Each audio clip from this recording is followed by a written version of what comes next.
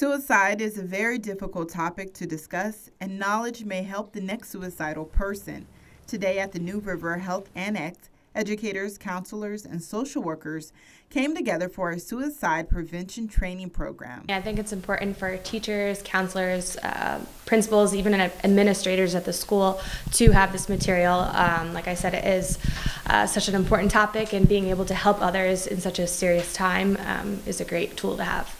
The 2-hour training program is designed to help educate the adults that the youth are around the most.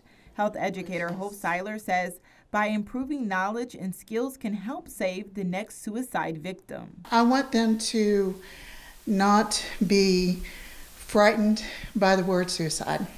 I want them to understand that suicide is a 7-letter word that can be said and should be said, and we don't need to be silent about that anymore. School health educator Kelly LaCava says she believes it's important for every faculty member in schools to have this material and be able to deliver it properly.